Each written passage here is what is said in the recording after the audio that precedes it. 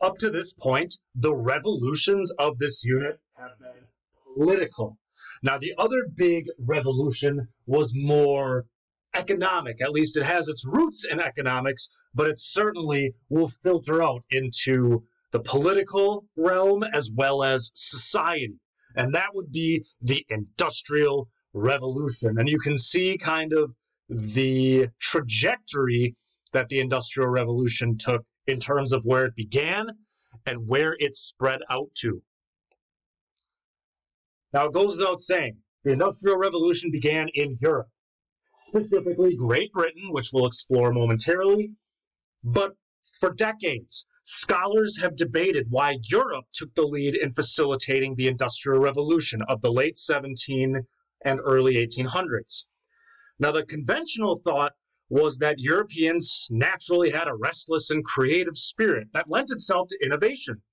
And this view has been challenged because, at different points in history, other areas of the world have taken the lead in technological innovation. India, China, and the Islamic world enjoyed periods of innovation and were viewed favorably. Factors like life expectancy and living standards were no different in Europe than in many parts of the Asian world. And industrialization eventually took root in other parts of the world over a 250-year period of time. So these were some of the more traditional arguments.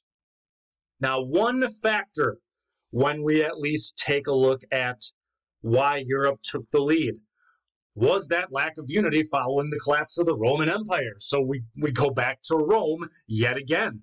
Small and competitive European states began to take shape in the 12th and 13th centuries. And this jockeying for power contributed to the one-upsmanship of preventing economic and technological stagnation. This might explain why large compact empires like in China or the Mughal or Ottoman empires didn't really innovate as much. They already were one political entity. They didn't necessarily see the need to innovate. So when we look at why Europe, there is the idea of competition. Now, an additional factor is that since these European states were relatively new, they didn't have an administrative, bureaucratic tax collecting class like we see in other empires. Therefore, European royals allied themselves with the merchant class and would offer privileges, monopolies, or tax collecting responsibilities to merchants in exchange for loans or payments to the state. This meant that it was in the interest of European states to encourage commerce and innovation. European merchants gained a high degree of freedom, and in places like Venice and Holland, merchants actually ran the government. States would sponsor scientific societies, and they would grant charters and monopolies to private trading companies, to the point that by the 1800s, Europe was on the way towards capitalism because support of private commerce was just seen as accepted practice. And due to their desire to find trade routes to Asia and the subsequent colonialism that followed, Europe was at the center of one of the largest and most varied networks of exchange in history. Their contact with diverse peoples was another factor that fostered change and innovation. Now, getting their hands on well-made Asian goods, such as Indian textiles and Chinese porcelain, led to imitators and the desire to innovate the industry. The Americas will also provide Europe with a market for their goods so they can economically benefit. So this really explains why Europe was at the forefront of this Industrial Revolution. But as you can see on the map, the cradle of the Industrial Revolution is a set of islands that are outside of continental Europe in the North Atlantic. So why was Great Britain at the center of this all? How was it that this tiny island took the lead in innovation? Now, England's path towards industrialization begins with agriculture. England implemented many agricultural innovations that helped increase yields with fewer workers. An innovator named Jethro Tull invented the seed drill to increase productivity. Manure was used as fertilizer more often. Plows became lighter and animals were selectively bred. So with agricultural innovation, you can get more food with less workers. So now you have a labor surplus. You're going to need something for them to do. Now, although the revolution centered on Britain, it wasn't planned, and it was very spontaneous. So again, you couldn't have predicted that the rainy Northern Island Kingdom would become a world power. But over time, England's advantages would become clear. Now, with their ample colonies, possessing a variety of colonies in North America and the Caribbean and India, will provide access to the American windfall of food, profits, and calories.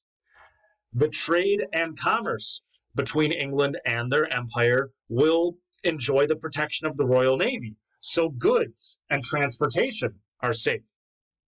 Importantly, Great Britain had a commercial society where landowners had pushed small tenant farmers out in favor of enclosed fields for livestock. And urban merchants thrived because guilds had long since disappeared and had freed businessmen to run their enterprises as they saw fit. So aristocrats in Great Britain will engage in money-making entrepreneurial enterprises.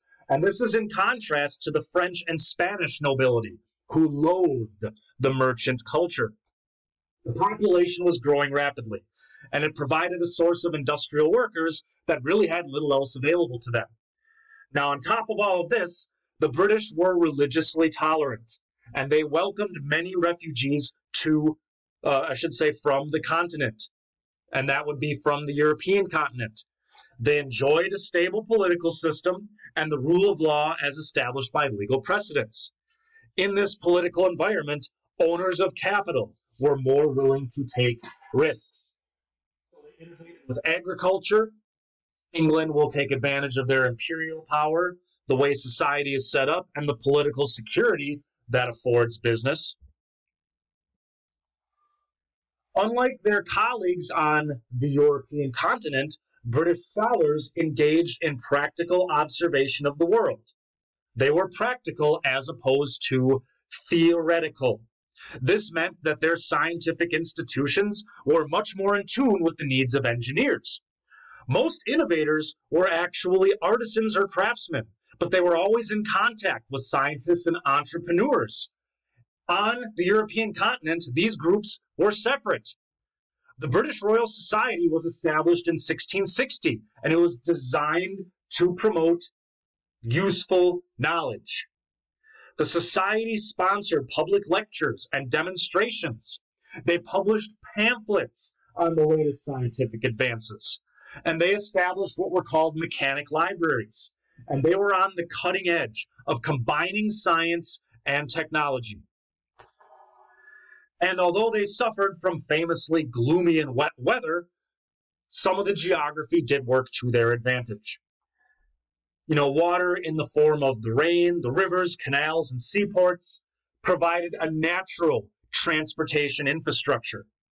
Furthermore, on the British Isles, plentiful supplies of coal and iron were very near each other, and it was pretty simple to get them to these harbors and these markets. Britain's isolation as an island freed it from the political instability and the military campaigns of the French Revolution and the Napoleonic era. So even though Europe is the center of this industrial revolution, it has its roots directly in Great Britain, and with good reason.